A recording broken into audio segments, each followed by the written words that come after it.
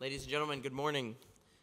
Thank you all for joining us now for the official open of day 2 of the Concordia Summit. We hope you all enjoyed yesterday. I know we have a very, very exciting day today. I am particularly excited about this as the opening session for a couple of reasons. The first is the respect that I hold for one of the greatest public-private partnerships in the world, Pink Ribbon, Red Ribbon, which is really a leading P3. Remember, we call them here at Concordia P3s, aimed at catalyzing the global community to reduce deaths from cervical and breast cancer in sub-Saharan Africa and Latin America, and raises awareness and increasing access to quality services to detect and treat them. It was launched by the George W. Bush Institute, along with PEPFAR, Susan G. Komen, and UNAIDS. But the other reason I'm particularly excited about this session is to introduce to you a good friend of mine, a great friend of mine, Ambassador Nancy Brinker, someone I have immense respect for, someone who has done incredible work her entire lives fighting for women, and as the founder of Susan G. Komen, somebody who has done more to help those with breast cancer, suffering from breast cancer, than I think about any other person in the world. So it is my honor to introduce to you Ambassador Nancy Brinker, the chair of global strategy now at Susan G. Komen for the Cure.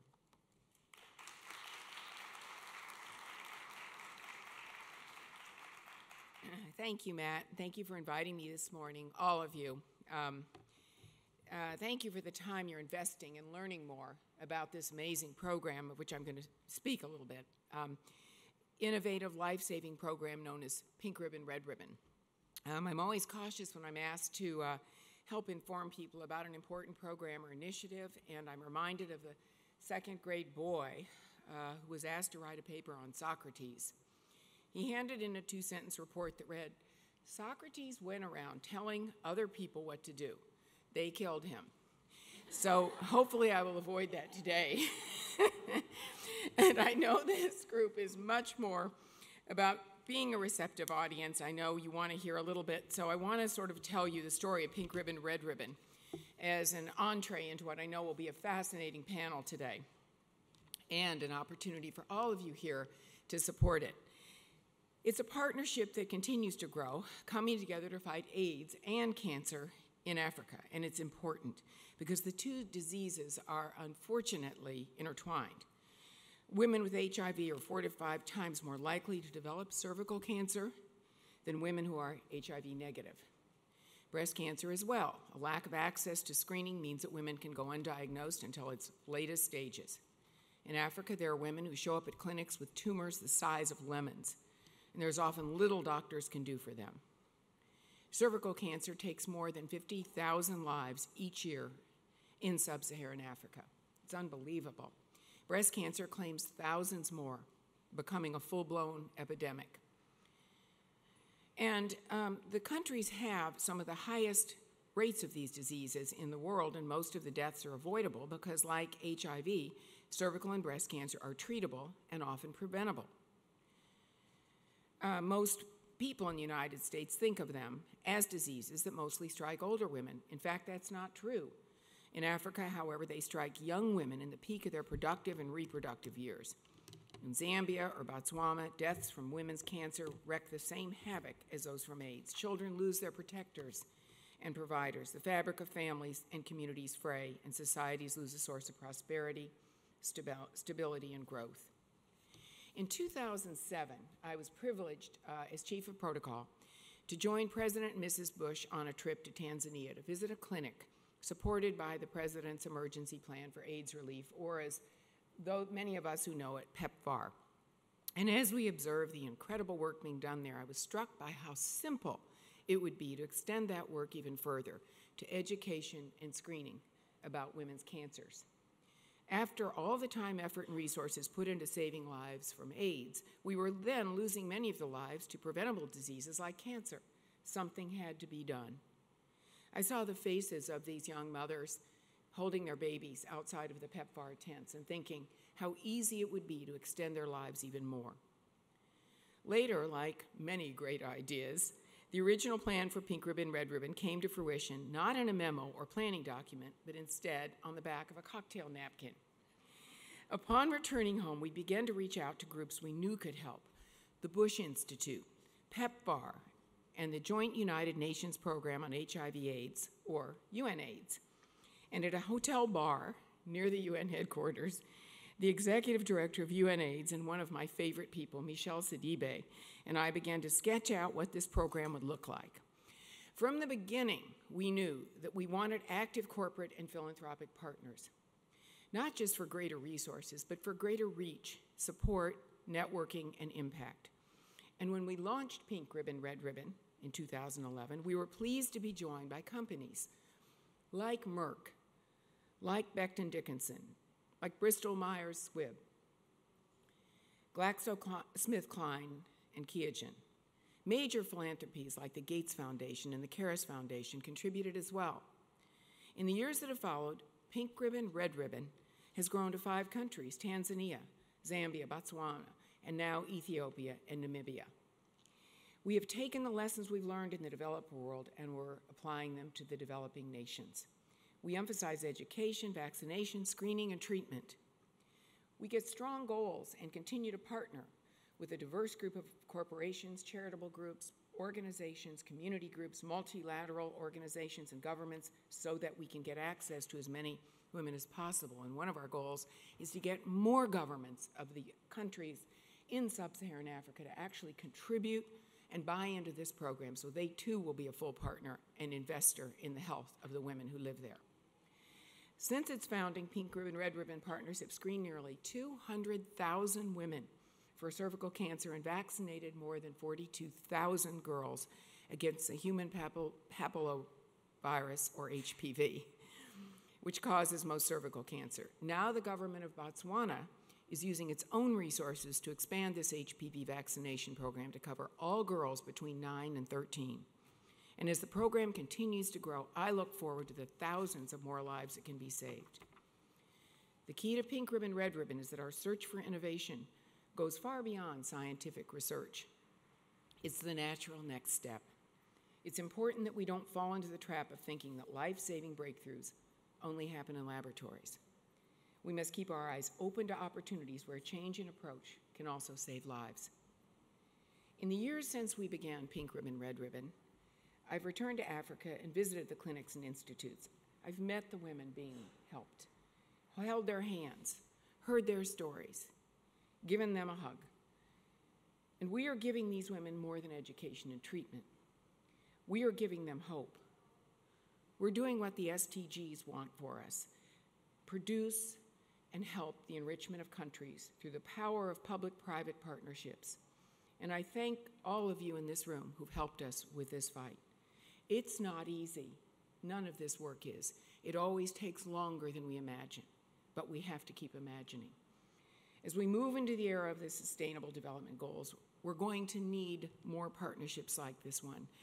I invite you to learn from our experience and come with us on this journey, because saving the life of one woman saves the life of hundreds of thousands of women. Come and join us. It will be one of the best things you've ever done in your life. Thank you. Thank you very much, Ambassador Brinker. And now, allow me to introduce to the stage Secretary Margaret Spellings, the president of the George W. Bush Center, former U.S. Secretary of Education, Phangisile Mtshali, the director of the Bristol-Myers Squibb Foundation, Dr. Julie Gerberding, executive vice president for strategic communications, global public policy, and population health at Merck, and William Steiger, the interim CEO of Pink Ribbon, Red Ribbon.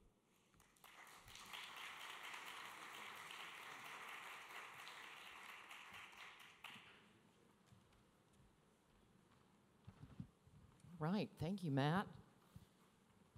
Congratulations to Concordia on 5 terrific years and for your leadership and your promotion of public-private partnerships. And thank you for featuring this one. We're very proud of it. When you get some Texans together to start bragging on themselves, it could go on a while, but anyway, we'll try to contain ourselves this morning. Thank you, Nancy, Ambassador Brinker, for your incredible leadership for so many decades, for your vision, for your staying power. You really are an inspiration to all of us. those of us who are newer on the battlefield. So yesterday was an information and action-packed day, and I know this one will be as well. We're thrilled that you all got up this morning to learn more about this incredible partnership that we've created in really a pretty short period of time. I am the chairman of the board of directors of the new and improved Pink Ribbon, Red Ribbon entity, which is now its own 501c3 organization, which gives us the benefit of being, of having all the advantages of being a startup with an incredible track record that we've developed over the last several years. Just last week at the Global Women's Network Summit that we held in Dallas, including the participation, of course, of Mrs. Laura Bush and Mrs. Michelle Obama, now for the third year together, teaming up, as well as, of course, President Bush, we featured and discussed the many ways that are being engaged to help women and girls around the world. We are thrilled that at our event last week, President Bush announced the creation of this new entity that will give us additional flexibility to do what we need to do on the ground and in country with all the right infrastructure. We're also thrilled that Ambassador Debbie Birx, who leads the U.S. government's AIDS work, announced a $7 million commitment to this effort as well. So the punchline is we are strong and here to stay. And we are mighty and picking up steam along the way. As Nancy and Matt said, Pink Ribbon, Red Ribbon was founded in September of 2011, just a few years ago, with 4 incredible partners, Susan G. Komen, UNAIDS, the U.S. government, and the Bush Foundation.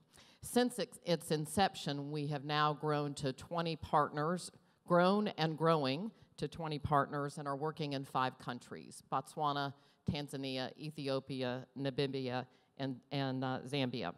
We have screened now more than 200,000 women for cervical cancer. Those of you who are accountability hawks like me, who love data, will find it in Pink Ribbon. With over 6,000 women being screened and treated for breast cancer, 42,000 girls have received the HPV vaccine. The scale-up has been rapid, and we have now begun to engender this support within the governments of Botswana and Tanzania to plan for the full local ownership and operation of these initiatives within the ministries of health. These programs have been incubated and are now on course for long-term success. In demonstrating country ownership, Botswana, for example, has already taken HPV vaccination nationwide, using its own resources to fund the rollout. All Pink Ribbon, Red Ribbon countries of engagement have incorporated this strategy in their national cancer plans. And when we launched Pink Ribbon, Red Ribbon in Ethiopia with the First Lady in February of this year, they were the first country to dedicate national funds to the effort. But all this success, of course, would not be possible if we were working alone. As Nancy said, it is strengthened by this incredible partnership. We are working with partners in the United States and Europe, with local nonprofit organizations, global philanthropies, private sector companies, and on and on. And this morning, as you would find at the Concordia Summit, we are focusing on these partnerships, P3 as you all like to call them. And we're fortunate to have with us several leaders in the field of global health. We all keep showing up with different hats over the many years, but we're all continuing to work. Dr. Julie Gerberding, Executive Vice President for Strategic Communications, Global Public Policy, and Population Health at Merck. Is that it? All right. Phangisile Mtshali, Director of Secure the Future at Bristol-Myers Squibb Foundation, and Bill Steiger, Interim Chief Executive Officer of Pink Ribbon, Red Ribbon. So I'm going to ask a couple questions to each of the panelists, and then you all will have your bite at the apple, and I'll see if a troglodyte like me can make this technology work. So please save me and submit a question. Julie, Merck has been an incredible partner from the early days of Pink Ribbon, Red Ribbon. And you obviously see the value in partnerships. Tell us about that. What have you gained from being an active participant in this relationship?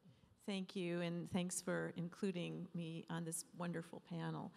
You know, I went to a wonderful HIV clinic in Kenya soon after I joined Merck. And I saw these women who were being treated with state-of-the-art therapy for their retrovirus infection. I was speaking with one of the patients, and the person sitting next to her began to bleed from her womb, and there was blood on the floor. And to make a long story short, she was literally bleeding to death from undiagnosed cervical cancer.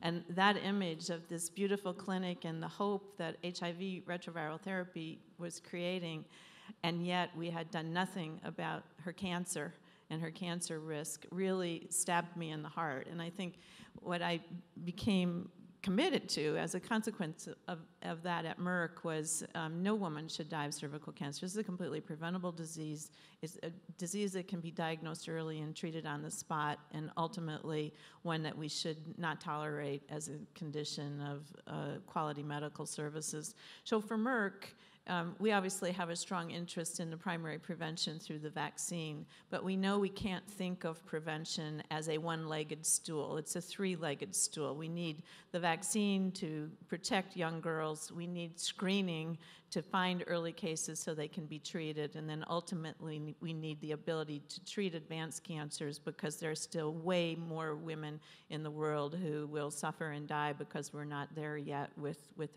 that kind of treatment. And no one company could possibly do very much about that three-legged stool, but together we can do a lot. And I think that was the beauty of finding the pink ribbon, red ribbon, is that 1,000 flowers blooming, lots of projects going on all over the developing world, but somebody needed to bundle them into a big bouquet so that we could really see the difference, we could learn how to make this happen to scale, and we could find the partnerships and the commitments across a hopefully growing diaspora of people who can really step up in governments, in NGOs, and in the private sector to truly change the game here. And I think that's the motivation for Merck to participate, and certainly the reason why I've been thrilled to be a part of Pink Ribbon, Red Ribbon, and remain one of its biggest champions. Thank you for that. So as a physician, obviously, the power of the vaccine just in numbers and stemming the tide over decades is so critical. Talk about that in those medical data type terms. One of the remarkable things is we have 2 great vaccines for cervical cancer that treat the 2 most common causes of cervical cancer, 2 of the most common types, and a new vaccine that Merck just launched that actually extends that to 7 strains. So with the 7 strains for cancer and 2 for genital warts, we can actually prevent more than 90% of all cervical cancer. That's phenomenal. This is a vaccine that prevents cancer. Just think about that. But of course, it's also sometimes perceived as a vaccine that promotes sex. And so one of the biggest barriers we have wherever we try to introduce the vaccine campaign is that we have to make people understand that virus, cancer, there's a relationship there, so preventing the virus can actually prevent and protect the cancer, and that's a tough issue, which is why the education component of what Pink Ribbon, Red Ribbon does is so important. But I want to just make sure everyone understands the possibility. In Rwanda, more than 97% of eligible girls have received all 3 doses of their cervical cancer vaccine through a committed government, strong leadership in the health ministry, and the support of Pink Ribbon, Red Ribbon, and many other partners. So it is very feasible to offer population-based protection. It just takes commitment and will. And with Gavi, which is the funding mechanism, we can bring affordable vaccines in. So the money part of it is no longer the barrier. It's the implementation challenge. So that's a great place for us to jump off and talk to Pangi. So you're on the ground, and you, as the leader of the Bristol-Myers Squibb Foundation there, talk about working at the community level and what you see in the implementation realm. Thank you very much, and once again, thanks for including us on this panel. Well, I can say that when you're talking about implementation, one of the things that at Bristol-Myers Squibb Foundation we knew very early on that we had to look at was building the local capacity. because even I am based in Johannesburg. My company is in the US, but we are working in Tanzania as well as in Ethiopia with Pink Ribbon, Red Ribbon. We're not there all the time. So it's very, very important for that sustainability that we build local capacity, that we find indigenous organizations and we train them and we support them so that they can actually take on the issue themselves. And I think that's another good part that I found actually in partnering with Pink Ribbon, Red Ribbon, and all the other partners that are there.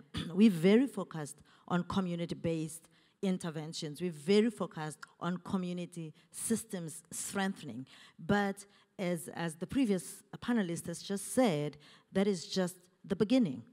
That is where we need to fight. That's where we need to get the information. That's where we need to deal with stigma. That's where the funerals are happening. But once we have done all of that, Pink Ribbon, Red Ribbon was able to bring other partners for that continuum of care. Our focus is very much on awareness, on empowering women, on making sure that the community is supportive of any endeavors. But those women still need to get to the health facility. And when they get to the health facility, the other partners within Pink Ribbon, Red Ribbon put in their bit. So it is really, really a collaborative effort. And from Bristol-Myers Squibb Foundation, we've always said since 1999, when we worked in HIV, we said we have to seek for locally relevant solutions. It has to be locally relevant. And hence, the communication, the engagement, the consultation with the local governments, NGOs, stakeholders, and Africa is a very interesting part of the world, as we all know. The grandmother has a say. If the grandmother says that young woman is not going to do that because has not born a son for this family, it ain't going to happen until we talk to the grandmother in the way that the grandmother need to understand what that vaccination means, what that treatment, that relevant and life-saving treatment through see and treat. Unless they understand that when the woman is there for those 20 minutes, we're saving the life, but we're not taking away the womanhood. We're not taking away the reason that they came into this family to make this family bigger. And I just think that, and that's why when we go out there through the Pink Ribbon, Red Ribbon, we need to have that united face. And we do have the united face with everybody bringing the expertise, everybody taking care of those things that the doctors may not necessarily think about. They are there, you're a woman, you have an issue, they know they can help you. And then they get surprised when you say, well, I can't just do it right now. I must go back and consult. And that's where the Bristol-Myers Squibb Foundation Secure the Future comes in, because we would have been in the community by then to talk to the grandmother, to talk to the husband, to talk to the chief if need be. Yeah. So we have 20 plus partners right now, and maybe at the 10-year anniversary of Concordia, we'll have 200 partners. What advice do you have for people who are contemplating working on this, working on the ground as you all are? What you've obviously learned some lessons the hard way. What advice do you have for people who are coming on board? Well, the first advice I have is that do it. Don't be shy. Yes, there are challenges. Do it, but try and find platforms such as the Pink Ribbon, Red Ribbon. People that have been there. Try and go in where some gains have been made, so that you don't start from scratch. From the Bristol-Myers Squibb Foundation, we work in China and India and in many other places. And when we go, like we did in 1999, you spend so much time trying to build that partnership, trying to get that trust. But if it already has been done through Pink Ribbon, Red Ribbon, then you just go in and you do the work that needs to be done. So that's the first thing, is that know who is on the ground, know whose vision you share, and then partner with those people. The second one is that this is actually not even something that I need to say, but I'll say it because I'm an African. We really have to have respect of the local solutions, of the local experts. of our governments. And I always say, coming from there, pure people are very proud because sometimes pride is the only thing that we have. So it's very important that when you go in there in a most respectful of manners. You ask, you listen. There's a sense of urgency. Women are dying. They are bleeding in our rooms. But there's a sense of urgency. But at the same time, we need to win governments to be on our side. We need to win the women. We need to even win and prepare and train those healthcare providers that are there. So it's that whole thing of just being respectful, working with the ones that have been there, asking the ones that have been there the way, and partnering with them, and respecting the locals. I'm glad Phangi's on our side. Let me just say that. So, Bill, I love the way you put it, Julie, about the 1,000 flowers blooming being gathered into a bouquet. Where were you when we were designing the logo? That's what I want to know. So, Bill, you're the gardener for the bouquet, not to torture this analogy, but talk about the challenges and the opportunities of gathering people together so that everyone is knitted together and pulling in the same direction. Sure. Our biggest challenge, I think, is a great one to have, which is complexity. Now that we have as many partners as we do, working off unified plans in each one of our countries, keeping everyone, people like Phangi and the organizations that Bristol-Myers Squibb supports, our other corporate partners, the governments, the local NGOs, the multilateral organizations, all moving in the same direction underneath the plan that the government has put in place and under the stewardship, usually, of the Ministry of Health. That's our biggest challenge. But that's a wonderful thing to have as a challenge because it allows us to be so multifaceted. And we're able, with these plans, to be very customized locally. What we do in Ethiopia with you is very different from what we do in Tanzania. What we do in Botswana is very different from what we do in Zambia. And our constellation of partners, both funders and implementers, is different in every one of the places that we work. So we're able to be nimble and sufficiently coordinated that we can work with local circumstances according to these national plans. But it takes a lot of time and effort. The other big challenge we have is information. Convincing people, both in Africa and here in the West, of the severity of the problem for both cervical and breast cancer. The statistics that you've used, that Ambassador Brinker used this morning, most people don't know those. They don't realize how significant a problem these two diseases are for not just the women they affect, but their families and communities in sub-Saharan Africa and in Latin America and other parts of the world. The CEO of Dow Chemical yesterday talked about intersections and how this summit is really about finding those intersections. We believe we're at the intersection of science, public health, women's empowerment, reproductive and maternal health, and community development. What we do in helping to save women from cervical and breast cancer is really about saving whole communities. Women who are sick are not able to take care of their children. They're not able to be entrepreneurs. They're not able to bring in their crops. If they're teachers or civil servants, they're not able to go to work. And this is a silent epidemic in much of the world. So that lack of knowledge is really a critical barrier for us. So what are the opportunities, very quickly? We think, because of what I just said, for any organization that's working in the countries where we are or elsewhere in the developing world, cervical cancer and breast cancer are great opportunities for you. If you care about women as customers, this is something you need to care about. If you care about women as employees, this is something you really need to care about. If you care about your relationship with African governments and your investments in African societies, cervical and breast cancer are two things you need to be worrying about. And we think this is the kind of partnership that can help public institutions and private institutions do smart things about it. I'm going to forego one of my questions and ask you, one of the questioners, tell us about how First Ladies in Africa are involved in Pink Ribbon, Red Ribbon. Great question. Thanks for that. First Ladies are critical, and we've got with us the folks who run the First Ladies Initiative at the Bush Institute that have helped to recruit and retain a network of First Ladies who have become incredible advocates. As Phangi said, someone's got to talk to the grandmother. In many societies in which we work, the First Lady is considered the mother of the society, the mother of the nation. When she speaks about breast cancer, about cervical cancer, the need for screening, the need for awareness, when she speaks to chiefs and to men and to politicians and asks for resources to go into this fight, people listen. To us, First Ladies are the most important advocates we have and allow us to knit together then a network of other influencers that can help get the message out at the political level, with the business community and NGOs, and at the grassroots.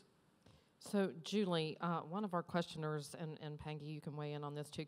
Can one of the panelists describe a specific accomplishment in one of the countries that Pink Ribbon, Red Ribbon supports that demonstrates the power of partnership, someone that one partner wanted to achieve but could not have done alone? I can think of a number of them. The one that comes to my mind immediately is in Zambia, because the issue of the pink and the red together is really the capacity to take what is the red ribbon effort, the PEPFAR effort, and add to it the HIV programs, the cervical cancer, breast cancer programs. So it's leveraging the infrastructure that's already been built for one successful activity and expanding it for another important women's health issue. But often the places where this kind of care is delivered are completely inadequate. Zambia's made the commitment that in every district of the country they will have at least one screening clinic built on the PEPFAR platform that can also do HPV screening or cervical cancer screening. And the tangible result of that was finding a pretty dilapidated clinic that was in no shape for any kind of quality service delivery and bringing the partners in together to rehabilitate the clinic. I mean, literally manually scraping the paint, sweeping the floor, and building a clinic, but then also supporting the training of the nurse who knew how to do the inexpensive screening and was teaching other nurses and bringing the community together to understand and participate in the effort. So we had a little bit of everyone there, each partner making their own kind of contribution, and together a gorgeous new facility for the care and treatment, which, by the way, has detected a great number of cases of cervical cancer and treated them on the spot with freezing and saved lives of women almost immediately after it was painted. So I think that's a success story. I would say so. Phangi, I know well, you can I add can to that. just bring an example from Ethiopia. As I have indicated, that we very much on community mobilization, community entry, and preparing the communities. But they still have to get to the facility. And then some other partners from Pink Ribbon, Red Ribbon are bringing in the mission. They are training the medical staff. But while we were waiting for all of that, the government said, "Oh, you guys are already there, and while you are waiting for other part of government to make sure that we can bring in the staff, we will bring in the cryotherapy in this mission, in this hospital, so that you can start." So you don't just get from outsiders, but you also influence and catalyze local resources. Terrific. So we're almost out of time, and unfortunately, we're not going to be able to answer the question about Bill's socks. So that will go wanting, I'm sorry to say. But please, everyone, join me in thanking our panel today, Bill Steiger, Phangisile Mtshali, Julie Gerberding.